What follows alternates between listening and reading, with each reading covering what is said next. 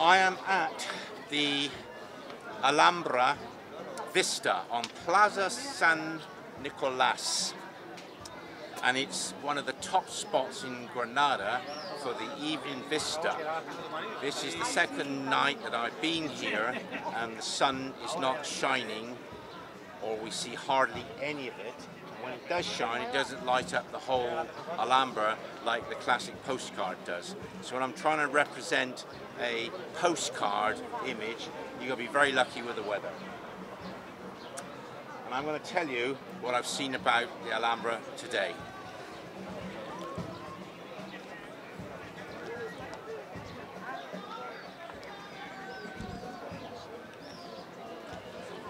I went there this morning, and it's the only place in the world where you just can't buy a ticket and walk in. It's got to be booked months in advance, or if you're lucky, you can do it the preceding evening online. Because this building is the most visited edifice visited in Spain. And bear in mind that Spain has the third highest number of tourists visiting its superb attractions.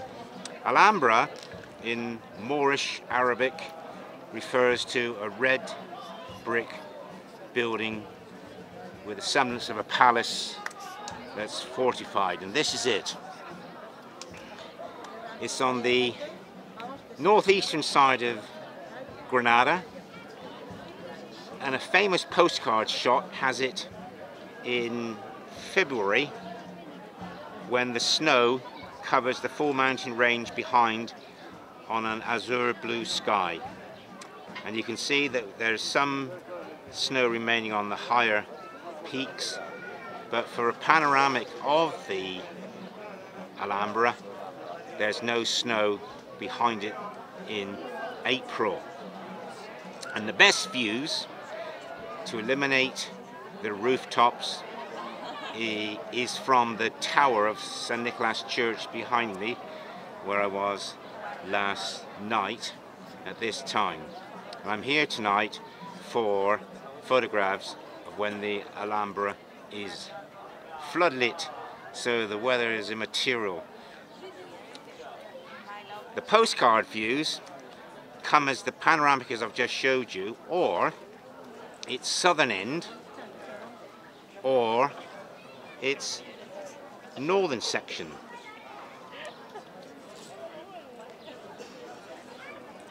And just to show you the restriction I have in making a video is that I'm not the only one here.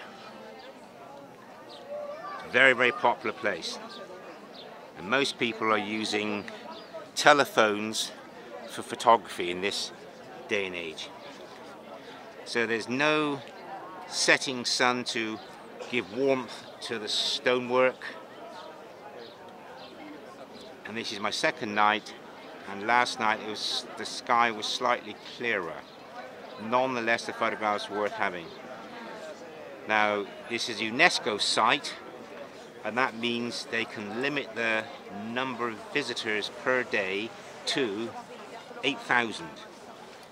And each person's got a ticket with a time of entry, and I don't know how long each person is allowed to stay. One thing that you have to get used to, if you come from Britain, you have to show your passport along with your ticket to gain entry. And what does put me off, there's just too many people, and I'm wondering if it's best to come here in February when there might be fewer people. Alhambra, you can see the architecture is Moorish, and it's overlooking the city of Granada in Andalucía in southern Spain, famed for its culture, its horses, its alcoholic beverage, its Seville oranges, flamenco dancing. It's a wonderful part of the world. Of course, the only trouble is when too many people think the same as us, we have to put up with lots and lots of people here. But overall, it's worth it. Tourism is a burgeoning industry. 1 in 10 people in the world are working in an industry connected with tourists. That could be serving in the cafeteria around the corner, taxis, buses, people charging to visit the church tower.